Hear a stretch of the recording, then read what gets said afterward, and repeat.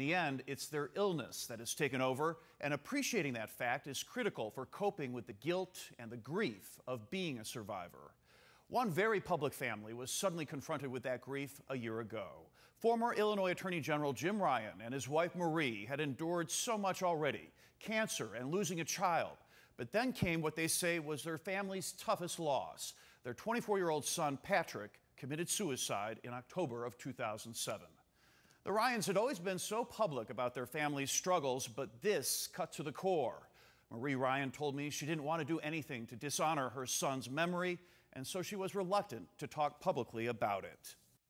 But the more she thought it over, the more she realized that would be succumbing to the stigma. If it could help anyone, the Ryans said, then Patrick's story must be told.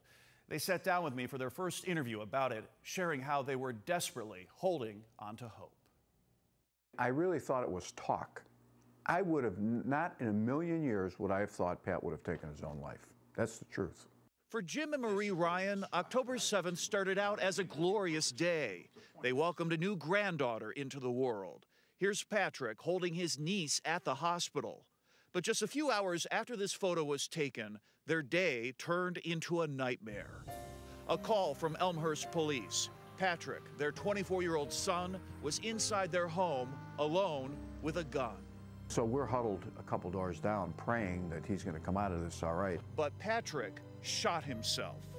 There is just so much guilt and despair on your own part because you feel that you have failed this child in the most basic thing that you could possibly fail them at, that they don't even want to live anymore.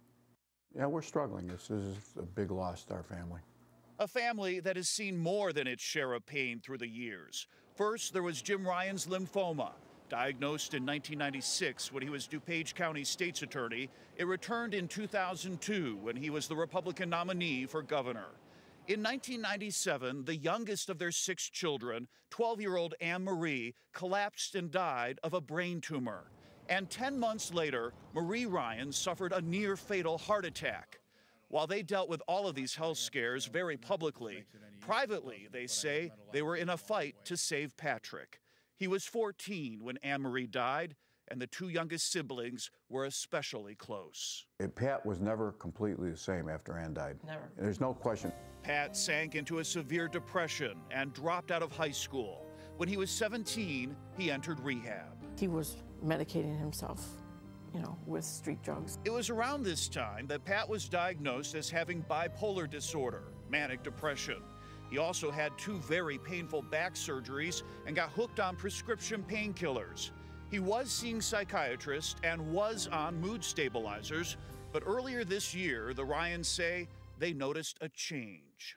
That's what started Pat spiraling. You couldn't get through to him anymore. You could see that something had shut down, and he just didn't see life as, there was just nothing. He has said, don't think I'll shoot myself or I'll kill myself. But Jim Ryan says he never believed those threats would be carried out. Now, 7 weeks after losing Patrick, they are in counseling. Still in shock, still feeling guilty and angry. They also say they're holding on to hope that their honesty might be helpful to someone. Despite our loss, we feel lucky. We have a great family. Don't be ashamed to reach out for help. You can't deal with some demons by yourself. We have to bring this out in the open and shine a light on it, say, be honest about it, let's deal with it, let's do something about it. Since our interview, Jim and Marie Ryan have been speaking out at suicide prevention conferences and making it their mission now to help as many people as possible. The Ryans asked that all donations in Patrick's name be made to the LOSS program of the Catholic Charities. LOSS stands for Loving Outreach to Survivors of Suicide, a program they've been helped by over the past year. And we'll have more about LOSS coming up a little later in this program. There are a number of resources designed to help families, among them the National Suicide Hotline. You can call 1-800-SUICIDE or 1-800-273-TALK. All of this information and more is on our website, abc7chicago.com. Stay with us. We'll be back with more in a moment.